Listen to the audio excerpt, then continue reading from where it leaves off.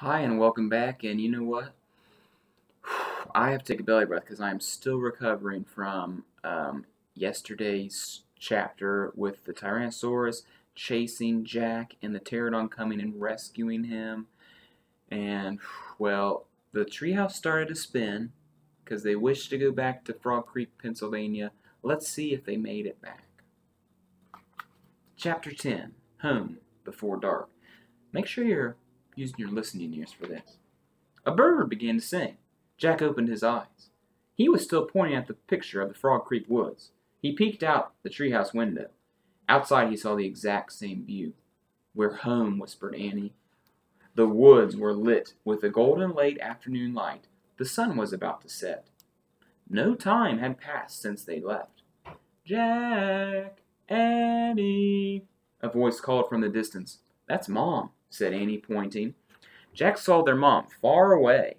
She was standing in front of their house. She looked very tiny. What's tiny mean? It means small. "Annie! Jack!" she called. Annie stuck her head out the window and shouted, "Coming!" Jack still felt dazed. He just stared at Annie. "What happened to us?" he said. "We took a trip in a magic treehouse," said Annie simply. "But it's the same time as when we left," said Jack. Annie shrugged. "And how did it take us so far away?" said Jack. "And so long ago?" "You just looked at the book and said you wished we could go there," said Annie. "And the magic treehouse took us there." "But how?" said Jack. "And who built this magic treehouse? Who put all these books here?" "A magic person, I guess," said Annie. "A magic person? Oh, look," said Jack. "I almost forgot about this." He reached into his pocket and pulled out the gold medallion. "Someone lost this back there in Dinosaur Land. Look, there's a letter." What letter was on it? M. A letter M on it. Annie's eyes got round. "You think M stands for magic person?" she said. "Maybe Maddox." "I don't know," said Jack. "I just know someone went to that place before us." "Jack! Annie!" came the distant cry again. Annie poked her head out the window. "Coming!" she shouted. Jack put the gold medallion back in his pocket. He pulled the dinosaur book out of his pack and put it back with all the other books. Then he and Annie took one last look around the treehouse. "Goodbye, house," whispered Annie. Jack slung his backpack over his shoulder. He pointed at the ladder. Annie started down. Jack followed. Seconds later, they hopped onto the ground and started walking out of the woods. "No one's going to believe our story," said Jack. "So let's not tell anyone," said Annie. "Dad won't believe it," said Jack. "He'll say it was a dream," said Annie. "Mom won't believe it," said Jack. "She'll say it was pretend." "My teacher won't believe it," said Jack. "She'll say you're crazy," said Annie. "We better not tell anyone," said Jack.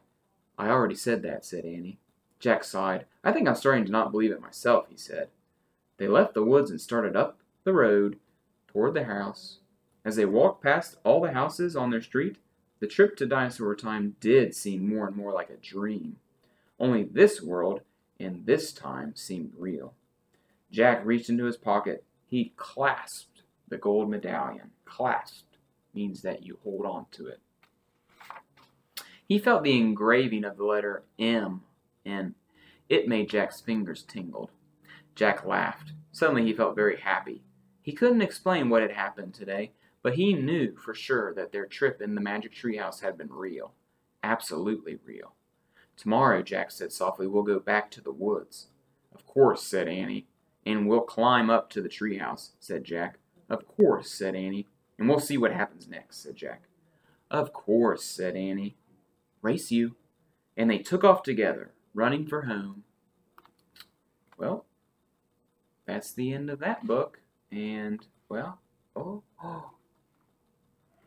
Magic Treehouse number 2, The Night at Dawn. Wow. We'll have to see if we have that book here at Mount Logan. You'll have to come back next time and see if we have Magic Treehouse number 2. Alright, boys and girls, well, thank you for following along in our story for, goodness, 10 chapters. You were very patient and you were a very good listener. we'll see you all next time, and make sure your brain is growing and that you're doing a win-win. Bye.